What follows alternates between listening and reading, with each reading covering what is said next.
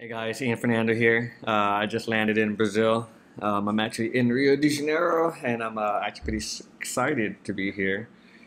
Um, I had to leave Colombia just because my visa extended. I'm only allowed 180 days out there.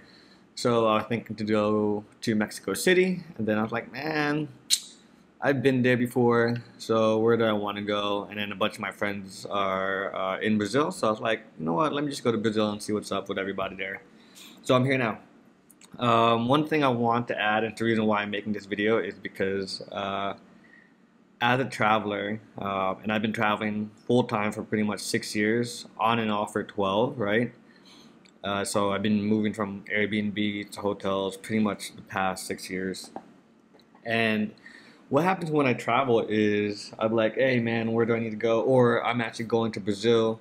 More specifically here, when I told people I'm going to be going to Brazil, especially in Rio, um, that they don't say, enjoy your travels. You need to check out the beaches. You need to go here, enjoy the food. Learn the culture. Hopefully, you'll understand the language real quick.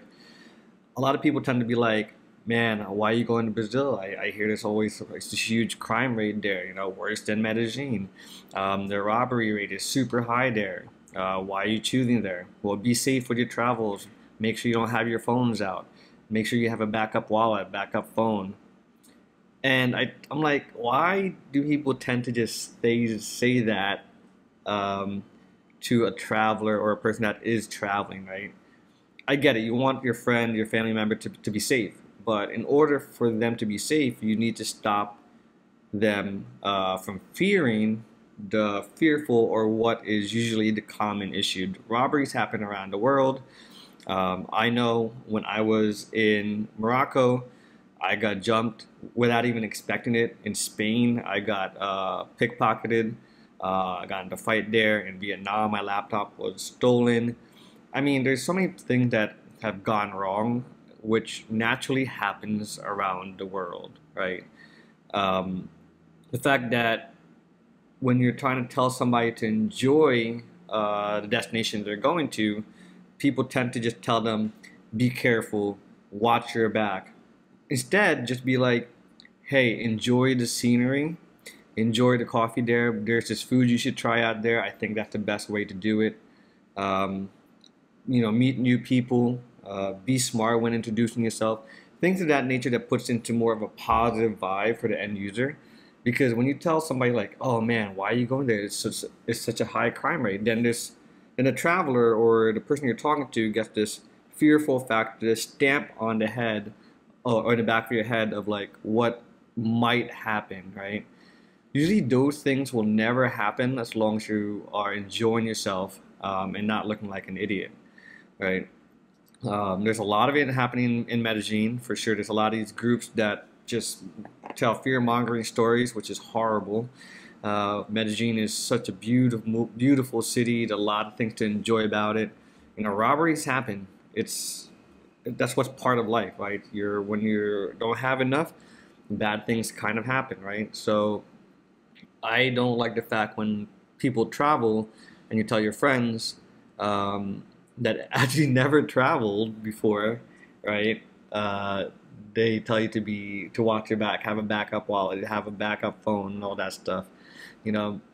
And it's interesting to me that people that haven't had experience of traveling don't do this.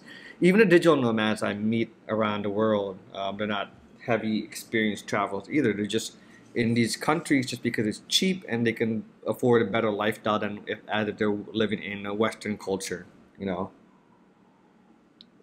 So this is the thing or the rant I have today. Or yes, I was gonna do it yesterday, but I was so tired from like traveling. I had an overnight flight from Bogota into Rio, and I figured let me just unpack, set up my computer, set up my workstation, and all that, and move in and just rest. And today I feel a little bit better. I'm 2 hours, 1 hour ahead of EST, 2 hours ahead of Colombia, so my body clock just needed to adjust for 2 more days, and I think I'll be good. But yeah, that's the thing about it. Um, when you want somebody to enjoy themselves in anything, I believe you should never put in a negative connotation because negativity sits in the back of a person's head longer than positivity does. right? That's because as human natures, we expect only good things to happen, right?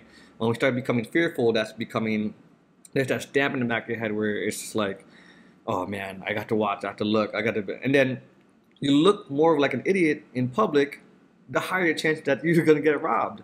So that's the thing about people. They try to protect you, but they tend to make you look more obvious, and that's what one thing you don't want to do when you travel. And especially for me, I've learned over time where I've traveled, and when I travel, I try to just inject myself with local people. I try to get local friends pretty much right away. This way, I get engulfed in food, and I get engulfed in culture, and that's the reason why I enjoy traveling. And it's one of the perks of traveling. I get to understand their point of view and learn from their point of view, their cultures, their foods, what they're doing, why they do this. And that's how I tend to travel. A lot of people, they go to the resort, they go to the tourist area, they go to the safety neighborhoods. You know what I mean? For me, exploration is what keeps my mind active and driven and constant learning. And I hate to be stagnant when I ever travel. So, word of advice to people that do not travel: do not tell people that to be careful when you've never been experienced. Even when I'm in the digital nomad groups, I'll be like, "Hey, I'll rob you. At least you trust me. I'll rob you, so you have the experience of being robbed, right?" And it's so funny the reaction that people get. They just don't have the experience to actually be in a wrong neighborhood, and I get it. Not a lot of people do. So, but also looking like an obvious idiot puts you in a more dangerous situation than enjoying yourself. You know what I mean? So, in life, we just want to enjoy ourselves, and that's what the way it should be. I feel like people should never tell other people, especially travelers or anybody, to have a fear-mongering story or a fearful. And this is the reason why the news controls society. The reason why I don't watch the news, right? This is the reason why less positive news are around the world. Sure, we should be aware and we should understand, right? But that should never be the main concept of ideology, in my opinion. So let me start my day. I will hit you up, guys. There was just a quick vlog for the YouTube. Kind of adjusting my YouTube a little bit, just a bunch of random videos, travels, information, entrepreneurship, things like that. So as you can see, you'll probably see my name, Ian Fernando vlog on YouTube. That's the reason why I've changed it. So talk soon, and that's it. Later.